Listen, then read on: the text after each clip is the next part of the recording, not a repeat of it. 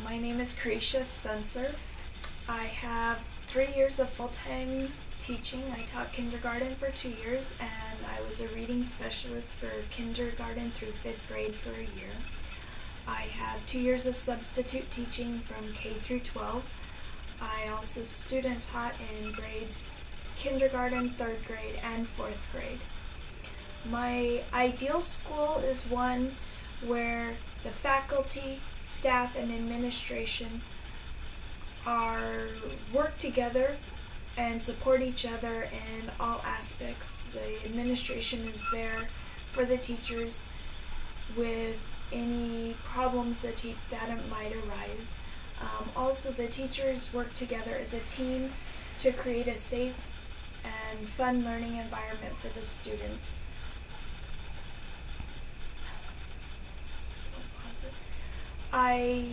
As a teacher, in my classroom, we always work together as a team. We are a team, we are a family, and I make sure that my students feel safe and comfortable in the classroom, that they feel like it's a secure place for them and they want to come to school. In my classroom, the word can't is not allowed.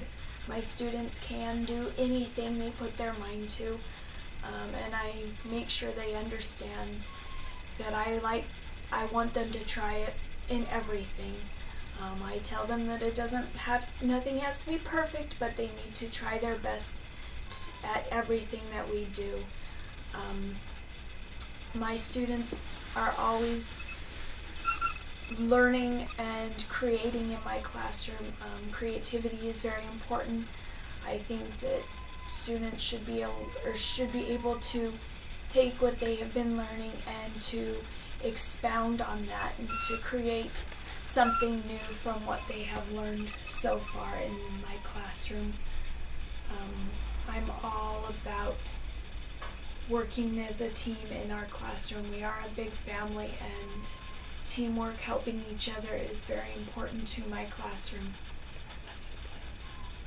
A lesson plan that I have taught, or a lesson that I taught that did not go the way I planned, was during my first year of teaching. I was teaching my kindergartners subtraction, which is a big, tough concept. In my lesson plan, I used my teacher's manual to come up with the lesson and how I was going to teach it.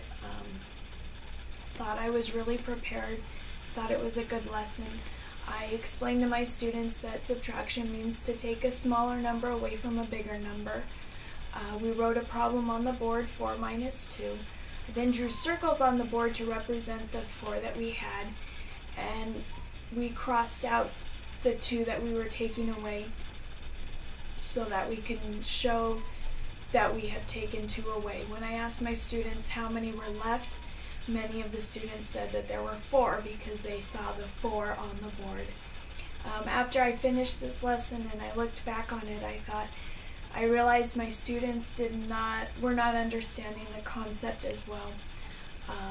I thought of other ways that I could teach that, and one of the things I realized my students needed to help them learn subtraction better was to be able to touch things and to be able to actually take objects away from a pile. So we use many different manipulatives to help them be able to learn subtraction and to take items away.